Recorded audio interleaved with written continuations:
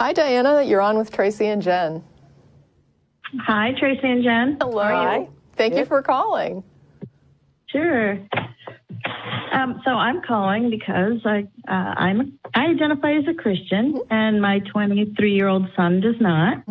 And so he's been listening mostly to Matt, but he listens to you guys too, says you're good.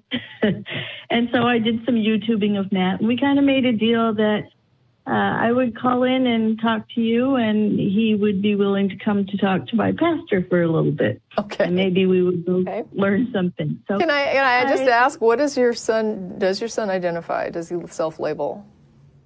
I think an atheist, although in listening to Matt's definition and my son's definition, my definition of an atheist is one who denies the existence of God, while an agnostic doubts the existence of God. What if a person doesn't believe a God exists? Well, that's an atheist. But that don't believe it.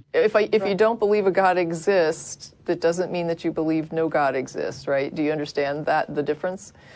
So if you don't believe a God exists, that doesn't mean. So, for example, if I have the example that we give sometimes to help people understand this concept is that you have a big glass jar full of gumballs, and someone comes in and makes a claim that the number of gumballs in the jar is an odd number.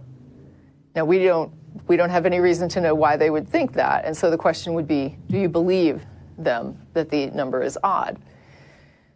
If we don't have any good reason to believe them, then we would say, no, I wouldn't believe the claim that there's an odd number. But that does not mean that I'm asserting that the number is even, right? It means that... And that would make you an agnostic, right? But we just said that if you don't believe a God exists, that you would feel comfortable saying that's an atheist. Yes. Right. And so if the claim is, does a God exist, and the atheist says, I don't believe that claim because there's not sufficient evidence, then that does not mean that the atheist is asserting that the number is even. It just means they're not accepting the claim that it's odd, right? So this... And then to me, and this is just, to me, my definition, my son always teases me about my definitions. To me, that's an agnostic, because you don't believe that there isn't a God. But agnosticism is not related to belief. It's about knowledge. It's about knowledge, right? Gnostic it means knowing or not knowing, right? So agnostic and Gnostic is about knowledge, not beliefs, whereas atheism and theism are about beliefs, right? Asking a person what they believe is different than asking them if they believe they also have knowledge of something. Knowledge is simply a subset of belief that is like a higher confidence level, where you think that you would probably not be incorrect about it. You can believe a thing without and acknowledge that you're not as certain as you could be about it. Well, I guess that would make him an atheist because he doesn't necessarily believe that there is a God. Okay, right. And to his credit, I mean, I have no proof. And I even told him when I called, I have no proof. You won't be able to convince me otherwise, and I probably won't be able to convince you otherwise. Yeah, not without proof. Because, I would say that without evidence, it's going to be hard to convince us of much. Yeah, I would agree. And it's just that most of my belief is based on anecdotal things that I have felt, that I feel. Why do your feelings? What do your feelings? How do you connect your feelings with your belief in God? Well, for an example, you might call me crazy, and it is a comfort thing. It's a comfort thing to many people. I feel like I've believed in God since I've been aware of myself, going back to 4 years old or earlier. I don't feel like I've ever had a time in my life where God was not with me, which is not to say I haven't had some horrible times, because I have. But even then, I was going through horrible times, but I never had the feeling that God had left me. Okay, so here's a question, because this is difficult for me to follow. You said you had a feeling that you believed in God from the time that you can remember, right? So I don't know what a feeling of believing is, but I'm going to say that let's just call that you had a belief in God. You accepted the claim a God exists as true from as far back as you can remember. it's like it's part of my core. That's what I mean by feeling. When people say I identify as this or identify well, as beliefs that. are part of our identity, right? I mean, the things that we believe Right. are part of our identity. And so when you say that you believe a God exists and that you've identified, you know, even if you didn't know the label, you identified as theist from as far back as you can remember. So a person identifies a certain way.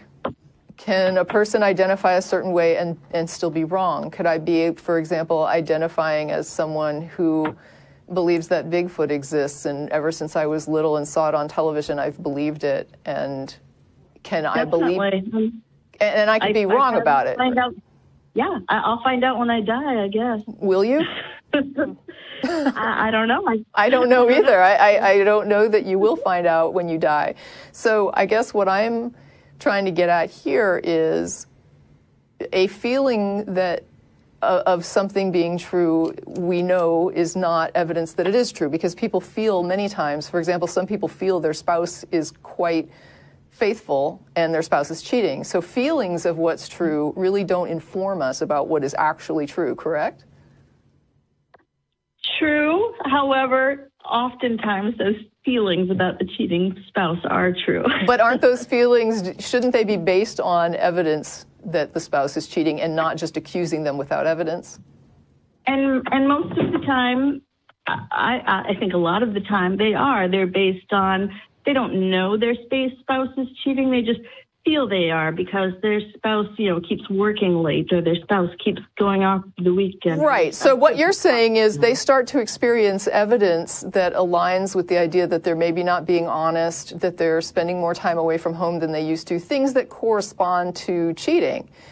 And so they... And for me, okay. God, for example, I mean, when I had I married an atheist. I'm not, he was an atheist when I married him, but he was a very good person. And we talked about religion and raising the children, and he respected my beliefs and I respected his.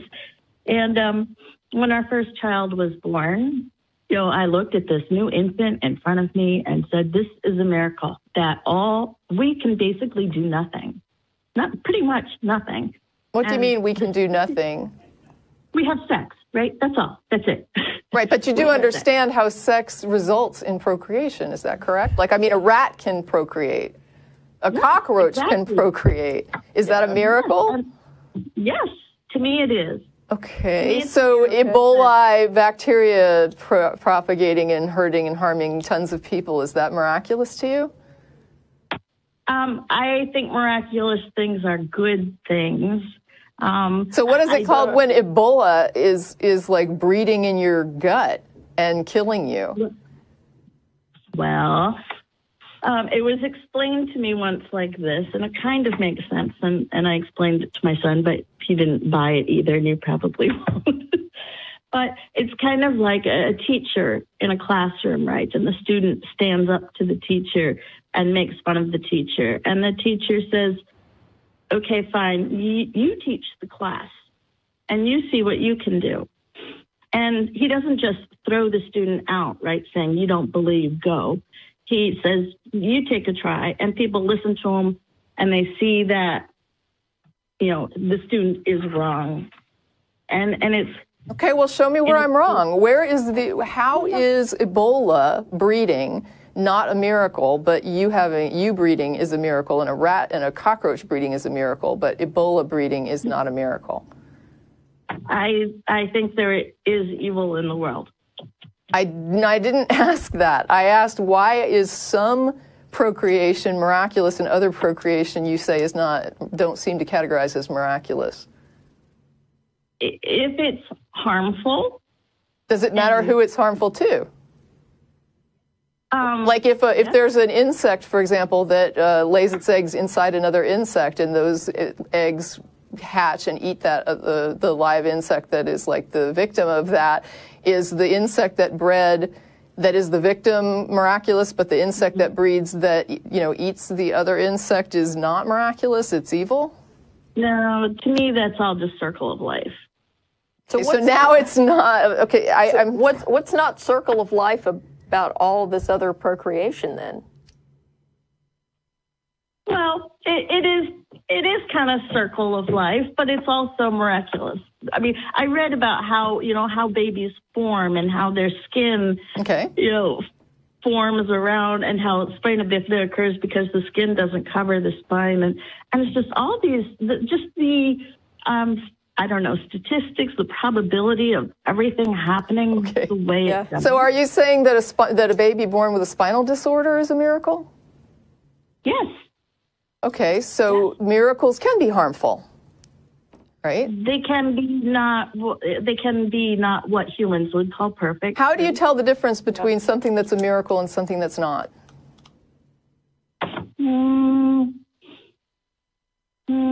I guess, and this will sound weird too. I was going to say, I guess the positiveness, the love, if it causes horrible, horrible things for everything around it, I have a hard time calling that a miracle. If I drive to work, is that a miracle? In a way. Okay, in what way? But that seems, in a way it's a miracle for the human body, but in a way it's not. Can you explain why the human body is a miracle? Like, what is it about the human body that you think requires divinity to explain? We did nothing. What do you mean we did nothing? Humans did nothing. Humans did nothing? Yeah. I don't understand what you're saying. What does that mean? I mean, for a car, we built the car, right? So you're driving the car to work. I'm very impressed. I'm very impressed with the human knowledge that went into that. Yeah. And I think the human knowledge is a gift from God, the ability to do all of these Why do you think human knowledge is a gift from God? Because, man didn't create it. So anything man doesn't create is a gift from God?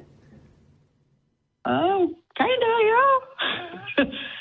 So the vacuum of space is a gift from God. What is that gift? I mean, I guess I'm trying to figure. Okay, so what makes you think that God is involved in any of this?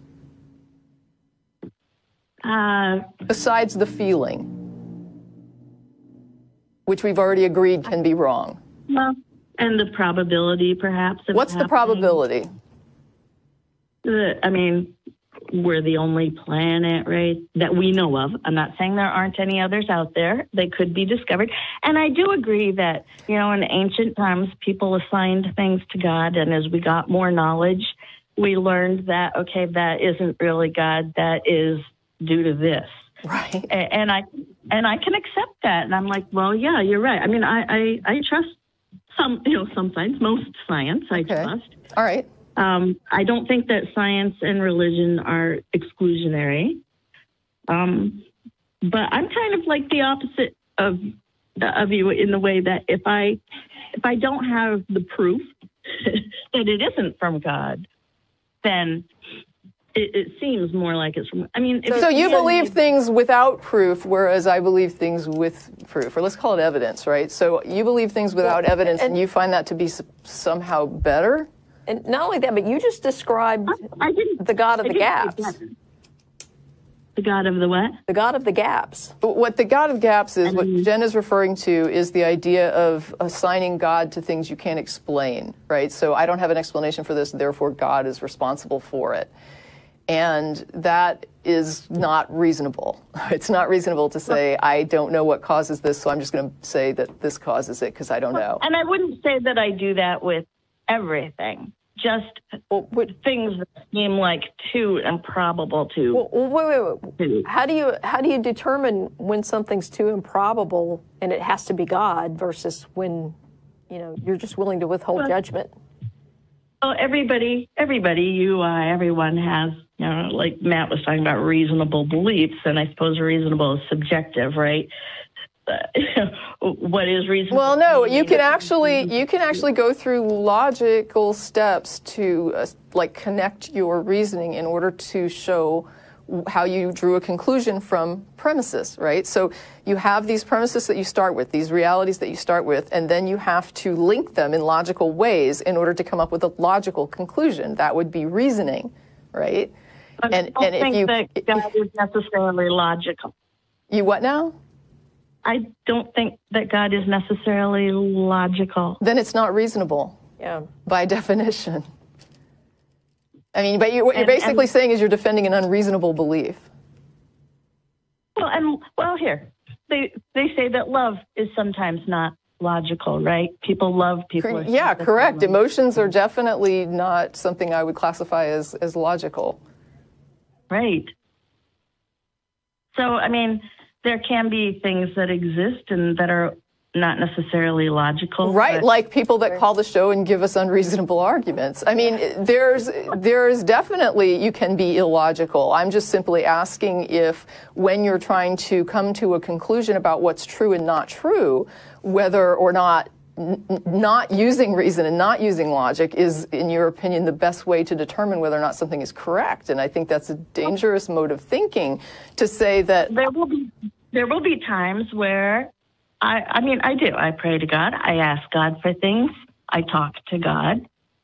And there are things that sometimes I think he puts things into my head. I do. Call me crazy, but I believe it's from God. Why do I believe it's from God?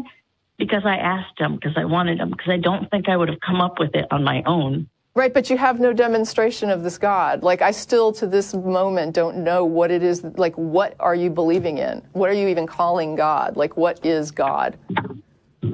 I guess God is, I don't know, God is love. God is... Which you just said is not logical. Well, but she's not saying God is logical either, though. Well, that's not true. making that claim. That's true. Okay, so you think God is love. Okay, love is an emotional response. It's created through brain chemistry. We have a pretty good understanding of the chemicals involved. Are you saying that this is this... Love is a commandment. You are to love your neighbor. In the Bible, it is a commandment, correct. But love is also a chemical reaction in the brain that can be measured and understood, right?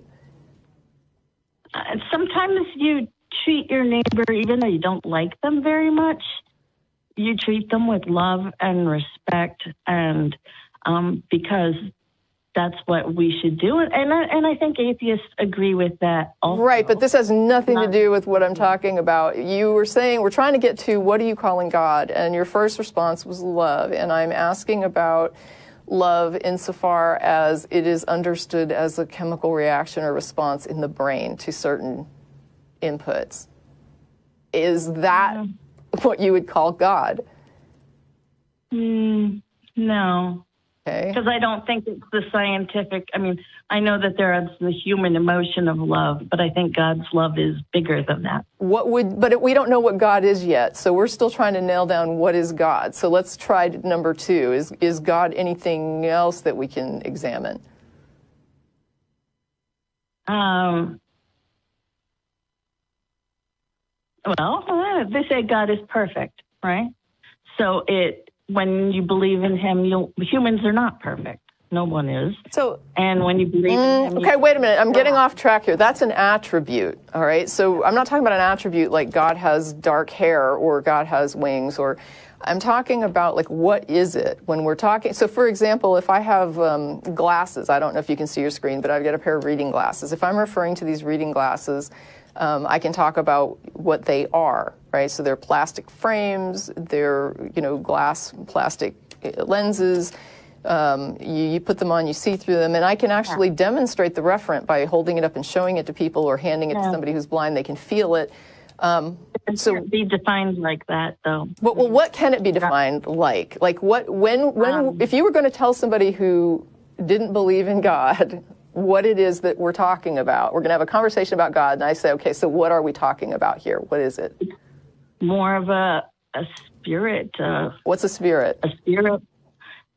He's everywhere. He's nowhere.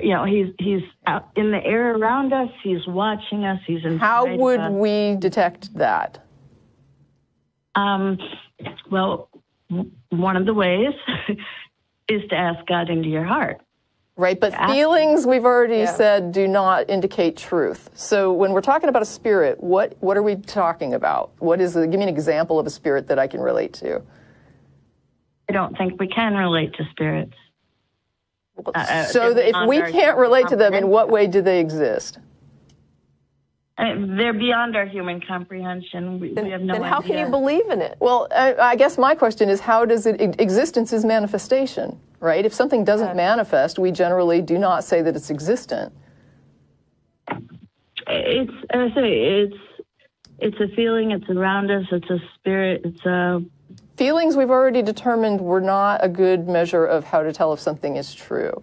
You're saying it's around us, but I'm trying to figure out in what way it's around me, right? Like, I don't understand. Well, you have to let it in. You have to want it and ask for it and let it in. Again, that's an emotional... What is it? Path. And, yeah. And God's spirit, God's love, He loves you anyway, whether you let him in or not. I mean, Christians have told us this. Yes, I've heard that. What I'm curious about, though, is do you even know what it is we're talking about? Like, you're using words, and then when I'm asking you to define those words, you're having difficulty defining the words. God is a spirit. What is a spirit? Spirit's in the air around us. In what way is it in the air around us, and why wouldn't we be able to detect it if it's actually existent? I mean, electricity, right? Yeah. Around us. You can detect that. Yes, we can detect electricity. Yeah, you can measure it. Because we flip the light switch on, right? If we don't. Well, no, there's other ways that you can measure electricity using gauges that measure electricity. We can measure it in neurological settings. There was a time when it was around us where we had no tool to measure it. And so, does that mean it did not exist? Well, no, because if you got hit by lightning, you knew electricity existed. It manifested, right? It manifested to us. In other words, nobody could deny. How do you know that lightning strike wasn't God? There's no reason to believe that it is. We know how lightning works. So here's the thing, right? We see a lightning strike. Why would there be reason to believe that it was electricity before we had the tools? Well, electricity is just the label that we applied to that particular form of energy that we encountered, right? So nobody's denying, everybody agrees the electricity is there, that the lightning struck. But when you're adding something to it, when you're saying God sent the lightning, that's where I'm looking at it going, well, I saw the lightning strike, but I didn't see the God. Right? I didn't really see any manifestation of God. We don't have the tools in our world today to measure it. Then why would you believe that it exists?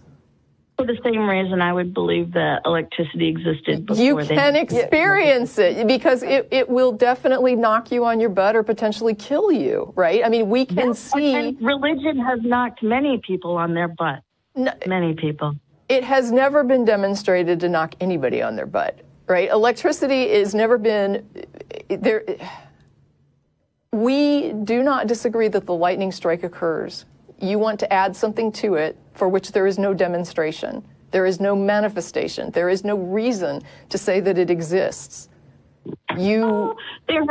There have been reasons. There are people who have died and seen the white light, right?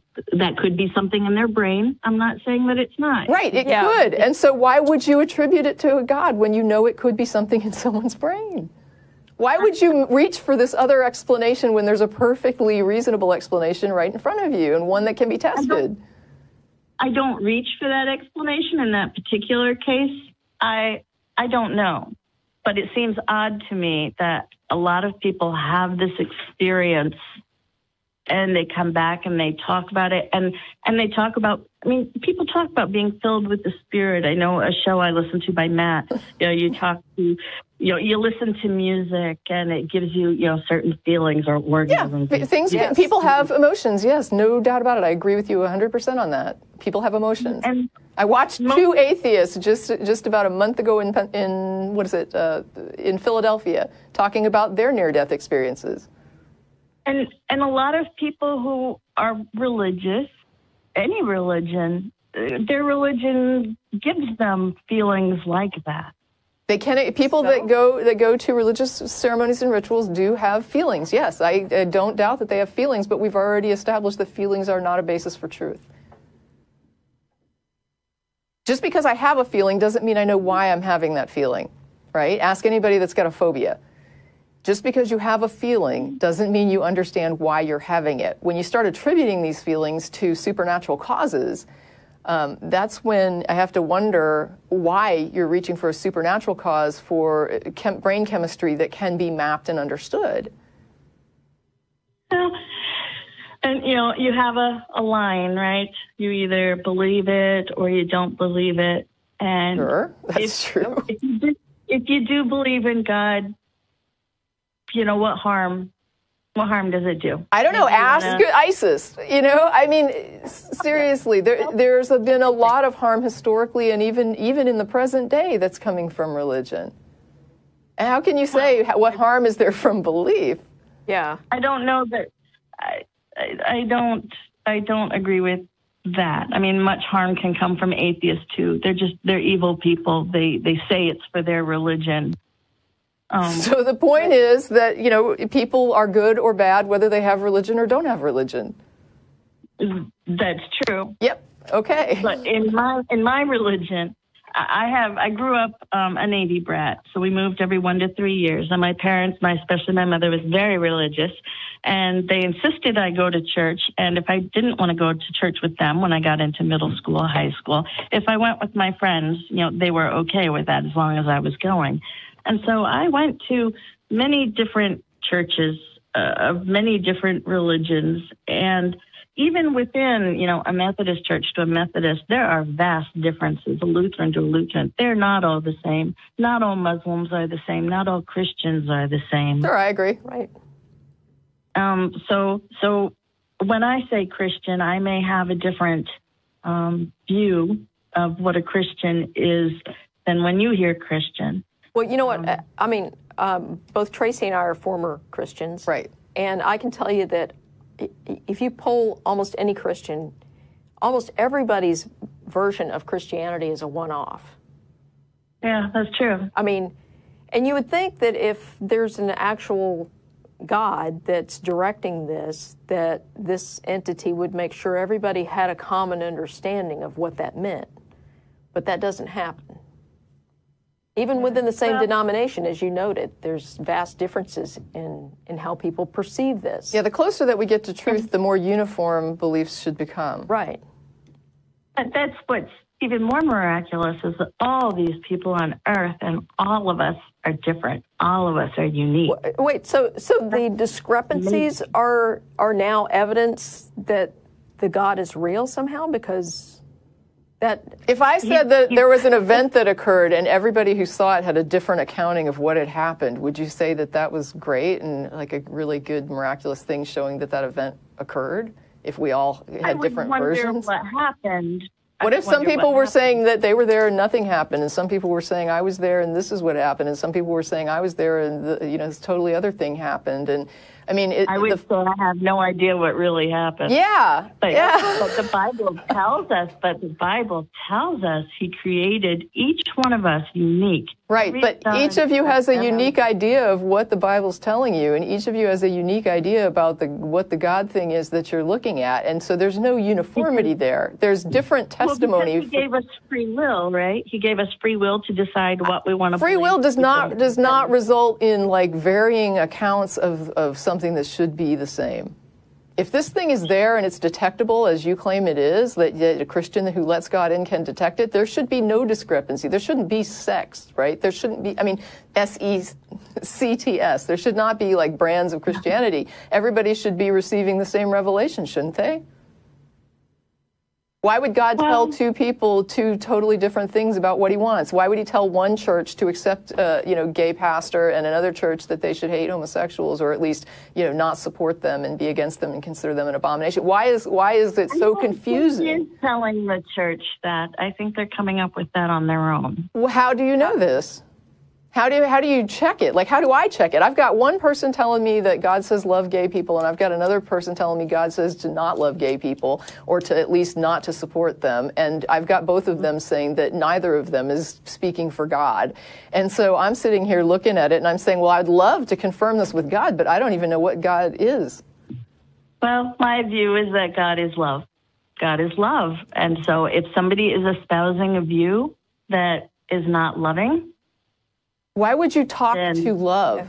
Like, I don't get this. If you believe that God is love, why would you talk to? Is it like, I assume it's your own emotion and that emotion in other people? What is it that you say to your emotions? What do I say to my emotion? Yeah, because I don't talk to my emotional feedback. don't pray to it. Oh, wait. Are you saying that God is my emotion? If you're saying God is love, then yes. You're the one who says God is love. No, I don't think my emotion is God's definition of love. Okay, so I know it's not. Okay, so here's the thing. We've said that God is spirit, and we didn't really know what spirit was. It's something in the air that is completely undetectable, unmeasurable, does not manifest. You can detect it. You're claiming that we can, but when we ask you how, you're saying about these feelings again, and we've already discussed this and said that the feelings are not valid. And then when we get to the next thing, well, wait, but then you say God is love, and so I reference the thing that we define as love, and you say it's a different kind of love. So I'm trying to figure out what good is it to even use the label love if you don't mean love, if you mean something completely different. Well, I mean, some people describe love as sex. No, I'm not talking that. And you know, there are different kinds of love. The brother love, the child love of your children. And so there are many kinds of love. And God's love is huge. It's huge. How do you know this? Yeah, how do you know? How do you know this? You're telling me this, but how do you know this? I mean, God's love is huge. Based on what? Like, where are you getting this information? It's what I believe. I know it's what you believe. I'm asking you why you believe it. Because it makes sense. How does it make sense? You can't even explain it. How is it making sense to you? Because I feel all humans should love one another. You just finished saying feelings are not a valid metric for truth. Why do you keep going back to feelings when we established early on that a feeling does not mean that something is valid and true? Well, you agree that we should all love one another, don't you?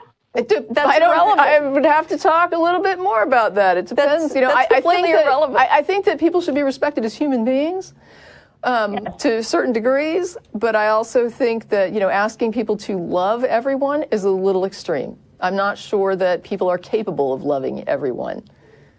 And we're not. We can just try. I'm not sure that it's even wise to try. I would have to talk more about it. It may be completely, not okay to love everyone. I don't know. But what I'm trying to figure out here is, it just seems like you believe because you have feelings, and even though feelings are not valid, you're just going with them. No, they are valid. We said earlier that you can feel things and they're not always true, that feelings cannot always be true, that they have to correspond to other evidence that demonstrates it's true, such as your husband actually is cheating. There has to be something there to demonstrate that. To me, there's evidence, and you don't believe. Right, because you attribute things to God without... I mean, you just basically say a baby's born, that's God. Ebola is breeding in someone's stomach, that's just evil. You seem to just randomly pick and choose like whatever it is that you want to go along with whatever you think, and you're not verifying this against anything. You're not doing any verification. Do you care whether it's true or not? Not only that, but I'm not sure you have a good understanding of what this verification process entails, because earlier you said that your idea of God is beyond our understanding. It is. So on what basis do you believe this entity even exists? If you can't even understand it. Yeah, if you can't understand it, how can you believe it? I can't understand it in its totality. I can't understand everything. Well, tell me something you do understand about it. Tell me, she said God's love is huge. That was something she said. I understand that we should love one another. Well, and that gets us to God. Exactly how? I mean, that's. I understand that's a personal belief you have. I don't know that I agree with it, but I mean, I don't see how that's any kind of evidence for a God. Well, without that, people don't think they have to or necessarily should. And what? Love one another. Well, I don't know that we necessarily should. I think it would be a much better place if everyone did. If everyone did, but if I, for example, love everyone, I could really get screwed in that bargain. So it depends on who you're asking me to love. It's like there's all kinds of things that if everyone did it, it would be great. But if some people go along with, are bound by that philosophy and others aren't, they could get really damaged from it, Well, and I'm not saying that you should leave yourself open to if someone... Yeah, it's kind of irrelevant because the point is, how does God relate to all this? And right now, I have no idea. Yeah, I mean, you keep saying it's related, but you're not demonstrating it in any way. And so I'm wondering, like, the way how do we tell when a claim is true? If somebody tells you something, how do you assess whether or not claims are true? Do you just say however you feel about whatever they're telling you determines whether it's true or not? I listen to other people's point of view. I hear what they have to say, and I think, does that make sense to me? Does it feel right? Does it feel right? They're my feelings again, right? So back to feelings. So you don't really compare it to reality in some way to see, like if I told you that the street light was green and we can cross now, like the walk sign is green, we can go. If it felt right to you, you would say that's fine, even if it, the sign didn't appear to be green? Well, if the sign wasn't green, it probably wouldn't feel like it was green. It wouldn't feel like... Okay, what I'm saying is the way that we verify what people are telling us, claims that people are making, is we compare them to reality. And right now what I'm trying to do is see what is this reality of God that I can compare your claims to. When you tell me God's love is huge, I would like to figure out how I can test that. Like, how do I determine whether what you're saying is accurate? And if I can't figure out how to test it, how have you tested it? And if you haven't done anything to verify it, then you're basically saying you just believe things whether they're true or not. It doesn't matter to you. Well, I think what a lot of the tests say, results will come back and they'll, 20 years ago, oh, smoking is great for you. Then, 10 years ago, oh, smoking's bad for you. Oh, eggs are bad for you. Oh no, they're good for you. Right. We can have, but the fact is that you have to go with the evidence that you have available to you, because if you're not going with the evidence that's available to you, what in the world are you going with? If I'm telling you that the light is green and the light looks red, and you're not going to go with the evidence because sometimes, we don't have full evidence, so maybe there's something else going on here and it's just my eyes are messed up and it really is green, so I'm going to step out into this intersection.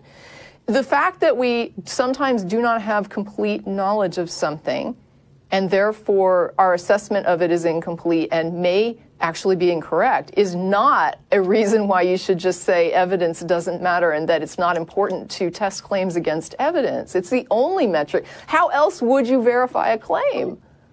But the evidence is, the evidence that you shouldn't smoke or that you should smoke, or, the evidence isn't necessarily, like even in an earlier caller, you were saying that, there was evidence about the vaccines and it was validated by a prominent magazine, and everybody believed it. And then it was. Well, I understand what she's saying. I get what she's get driving at. So, but the point is, if you can't compare, if you say basically sometimes we have incomplete evidence, therefore I'm not going to check claims against reality to see whether or not they're true, because we can't always trust that we have a complete picture of reality. What in the world would you use to verify claims, or are you suggesting we should never try to verify claims against reality?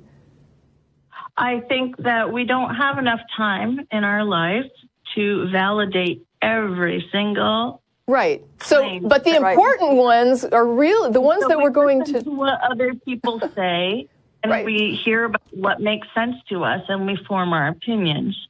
But what makes sense to you should align with what you experience in reality, outside your feelings, right? Despite my feelings are part of reality. Our feelings are real, I agree, but their feelings can reflect and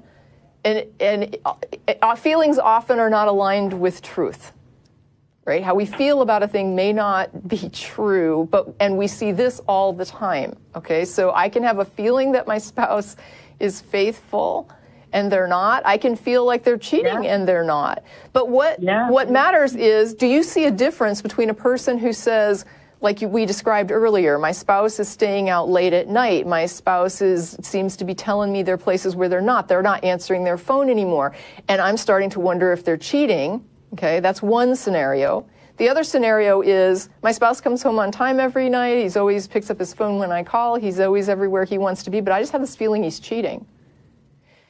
Yeah, I see a difference. Okay. Do you think that one would be wiser than the other? See, but I see evidence that you're not seeing. Evidence should be available to everybody. What good is evidence that people can't examine? I see trees. I see rain. I see trees as well, but I don't see God. I know, but I do. Do you see God or do you see a tree? I see God. Why? Where? I mean, if I were seeing things and I could not demonstrate them to anyone else, I mean, how is that not like the holiday movie where the guy sees the angel or the rabbit or whatever it is? I mean, Harvey, right? I mean, if you see it and I'm not seeing it, I can show them to fellow believers. well, you all. But what I'm saying is that part of what makes testing and experimenting valuable is that it removes subjectivity, right?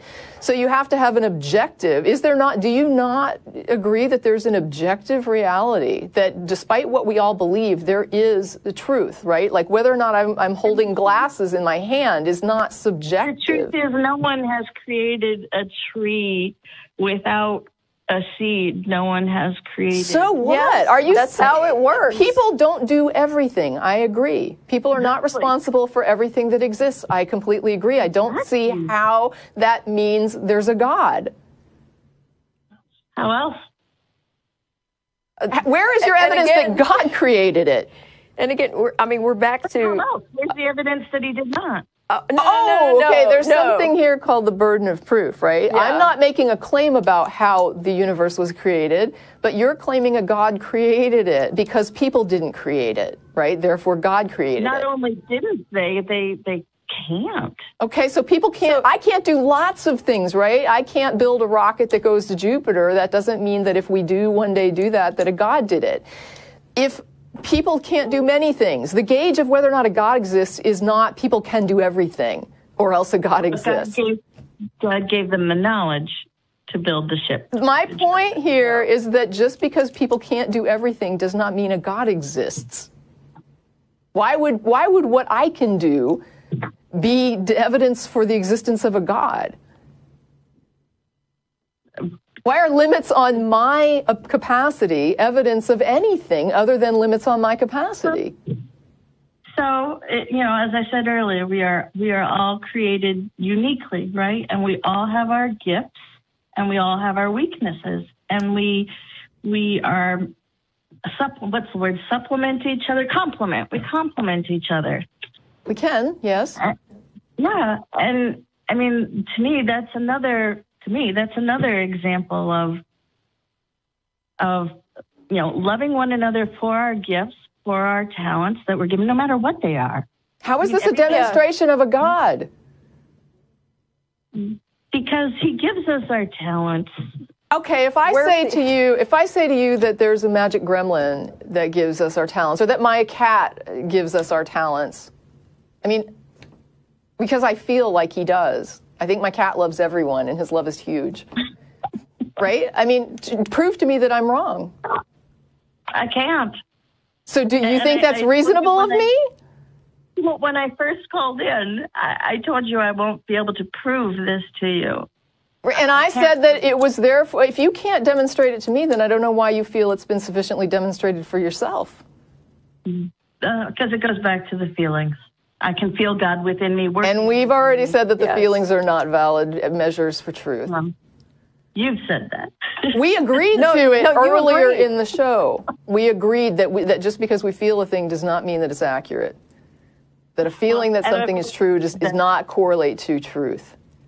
And I've also said that the love as we know it is not God's love. Right, which means that God has something that I don't even know what it is that you're calling love, but it's not. It's like I don't even, that helps me not at all. I wish I could help you. I do wish I could help you. Yeah, I think if you understood more about what you believed, you might be able to explain it a little more thoroughly. But right now it seems like this is some vague stuff with no real evidence, and you're just believing it because it feels good. That's how it's coming across. I don't mind feeling good. I don't mind feeling. Well, I don't mind feeling good either, but I don't gauge whether or not what I feel is, accurate as far as whether it's reflecting. I could be afraid of something that's nothing to fear.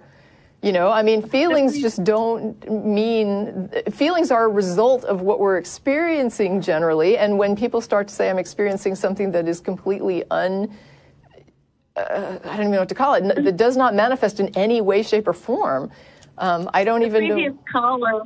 The previous caller who was talking about the AA meetings and how they were pushing God, and if it helps them, and you say it doesn't help them. No, it doesn't. It doesn't help them. But I imagine to start out with a few people, maybe it helps. And if it helps, why not? Why not? I mean, because it doesn't help. Because you can harm people by offering them help that doesn't help, right? So let's say that I have a bunch of people coming to me for help and I'm not really helping them. And then a couple people actually get something from it, but the rest of the people are just wasting their time thinking that I'm going to help them. And as a result, they're not going and getting help elsewhere because they think I'm helping them, but I'm really not. That's harm. I had back surgery, and before I went into my back surgery, I was in such pain with my back. And, my mother-in-law was like, oh, well, I have a friend whose husband in Mexico swears by these things, they're magnets, and you put them on the back, and it draws the iron in your blood to your back and helps heal it. And I'm like, I'll try it. I've never had much faith in chiropractors, but you know what? I went to a chiropractor. I'm like, I'm in pain. I will try anything that takes this pain away. Yeah, people get desperate, and people prey on desperate people. I completely agree. And I mean, I wasn't going to pay any money, for the. I paid the money for the chiropractor, but it wasn't an exorbitant fee. Yeah, mostly covered my insurance, but if it helps them even temporarily, I don't see the harm in it. Because a lot of people aren't helped. I mean, that's the problem, is a lot of people are being fleeced. Basically saying it's okay to fleece 100,000 people because, 20 of them thought they walked away feeling better.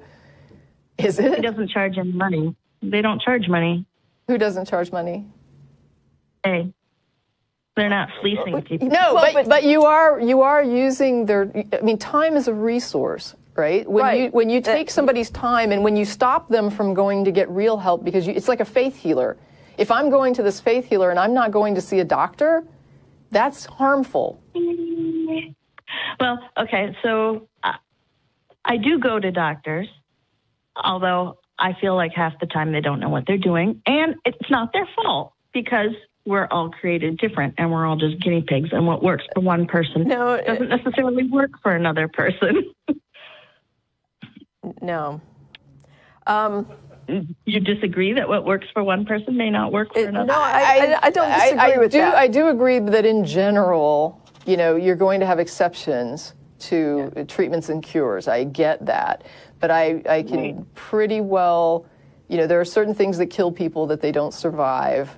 And there are other things that are treatable, and we can actually pinpoint what percentage of people will successfully respond to treatment, even if there's a certain percentage that don't. And when you're using, when you use a treatment that shows no efficacy. I would never tell people not to go to the doctor. I'm just saying when you go, take it with a grain of salt. And I'm saying that when somebody says, I'm offering you help, and they're not really helping, that time, no, because you can test whether or not a thing helps, right? I mean, you can actually check. I went to AA meetings. When I was 17, I got a DUI, and I was ordered by the court to go to AA meetings. And you know what? Well, I didn't want to go, and I didn't want to be there. I would say it helped. Why would you say, what did it help you do? It helped me, realize that there's a higher power that we have to turn things over to. But you already believed that. I believed it, but it reinforced it. Okay, so I wasn't acting on it. Sometimes I believe things like I know what I should eat, but I don't eat what I know I should eat. Okay. And so you had a youthful indiscretion, and you did something that lots of 17-year-olds have probably done. You got caught. You went to an intervention program that's noted for its ineffectiveness. And you went on to never do that youthful indiscretion again, which most people don't.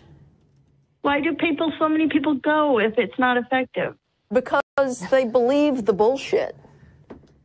And they're court ordered into this. which is another if they believe it, whole nother problem. If they believe it, it doesn't matter. I guess that's the point. Is it doesn't matter if you believe it. You can go look at the numbers. You can go look at the figures of people that actually stay off these drugs and alcohol when they go through these programs versus what they're claiming.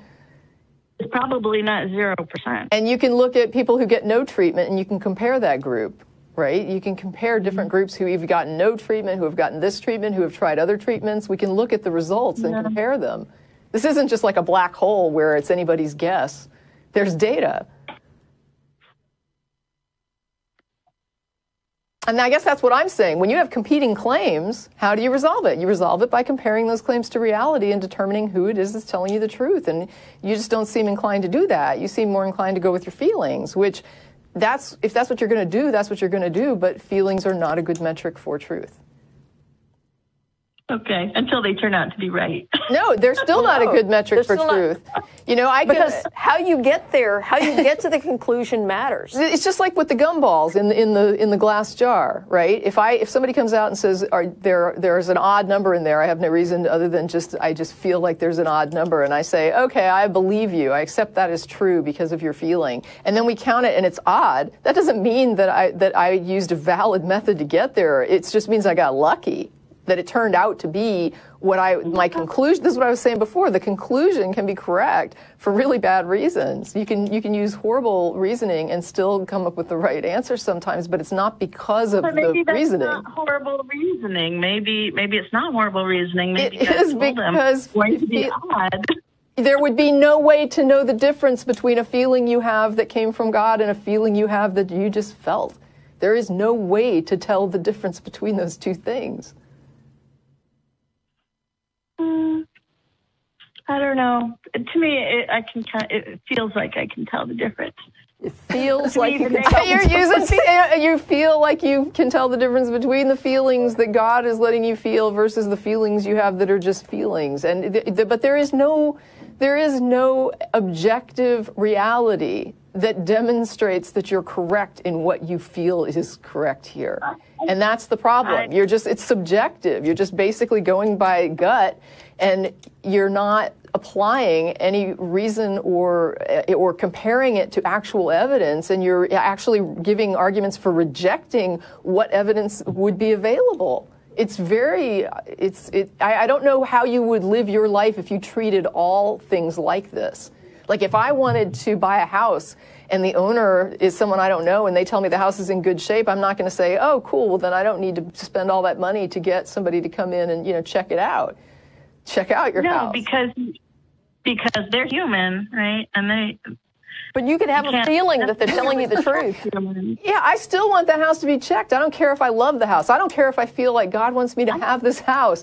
The fact is, I want somebody to come in there and do the checks and make sure that the wiring is okay, that this thing is built all right, that the foundation is solid. I'm going to have somebody come in and check that because my feelings are not the best way to tell if this house is in good shape.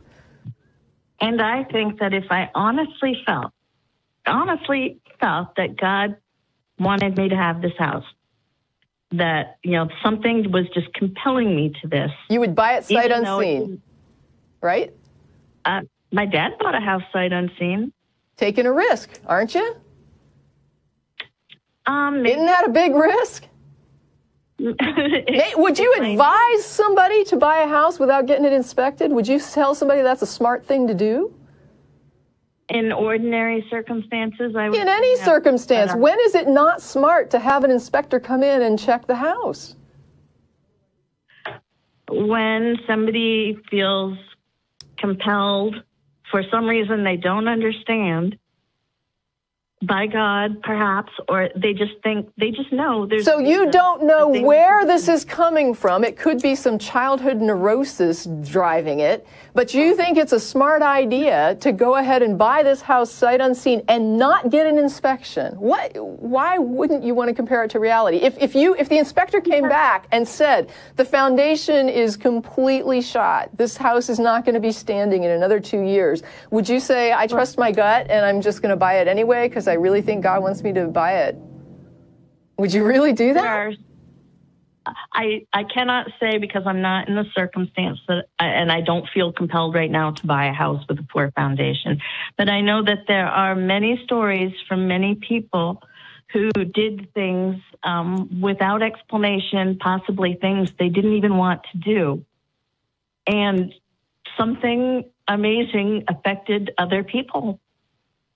And so you're saying right those now, are anecdotes. Right, but I mean, what you're basically saying is, I'm not sure whether or not I would buy a house if the inspection came back and said that this thing is falling apart, that I don't know if I would or not. And because my feelings drive the decision to such a degree that I can't know that I would do what the evidence would very strongly advise against doing, that, you know, that I think the house is going to be fine, because I think that...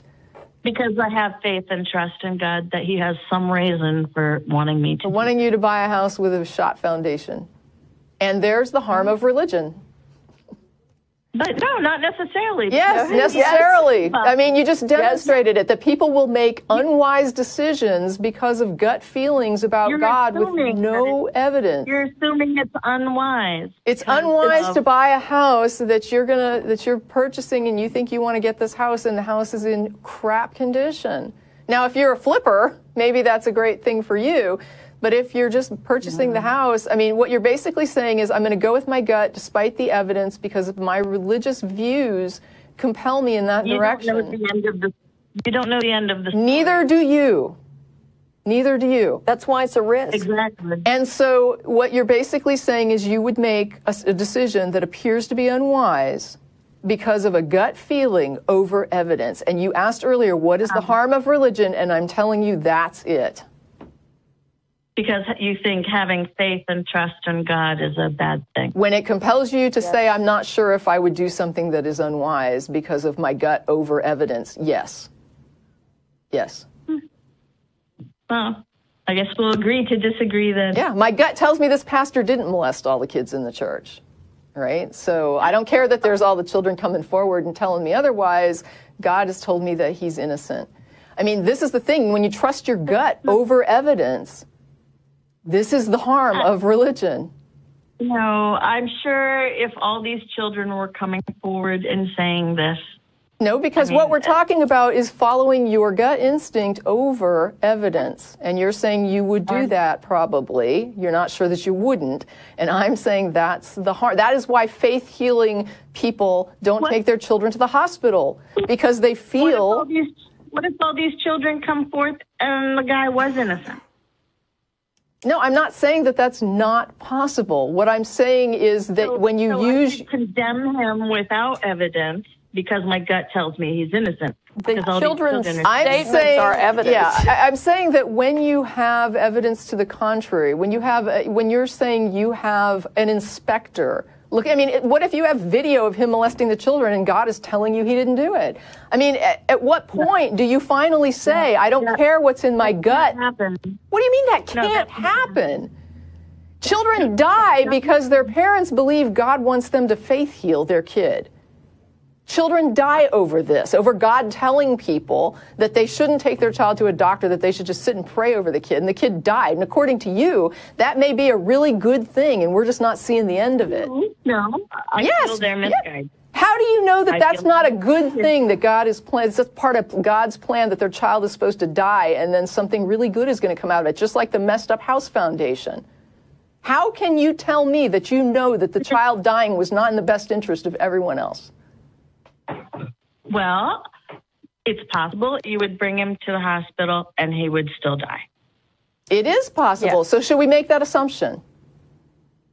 But I'm not saying that that would benefit someone else. I'm not saying that child would benefit. I'm just saying, you know, I agree. People die in horrible situations. Right. And sometimes they die because somebody's religious belief compelled them to think it was the best thing to do to not get them medical help.